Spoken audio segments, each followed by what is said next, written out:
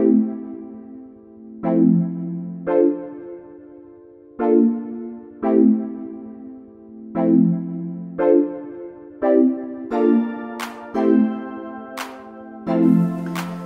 I often refer to Toni Morrison, who has said, if there's a story that you want to read and you can't find it, write it.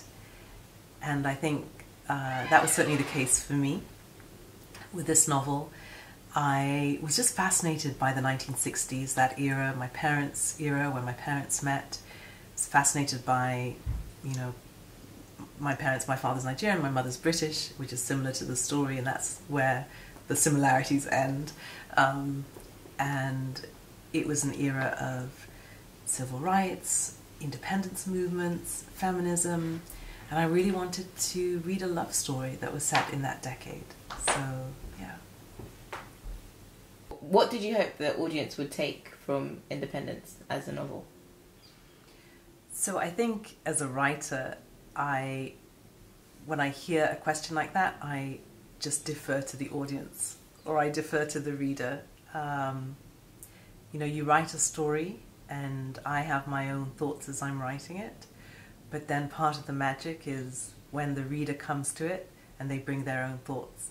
And it's really fun as well for a writer sometimes to hear different people's interpretations.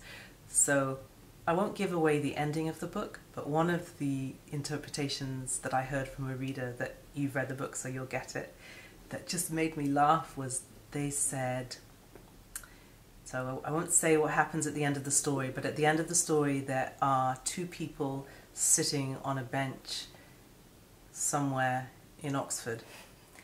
And the interpretation of this reader was that these two people froze to death. Oh my God. And that was definitely not on my mind. That's one way. But that's one that's way one to look interpretation. at it. So yeah. Oh my, wow. Okay. That could be a romantic ending. In a no, kind of tragic death. way. That would be a total tragedy. I can see where they're kind of going Titanic with that. But I can see that.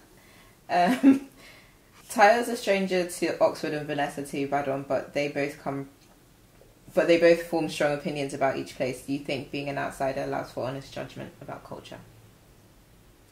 So I probably wouldn't say honest judgment, but I would say the advantage of being an outsider is that you have perspective.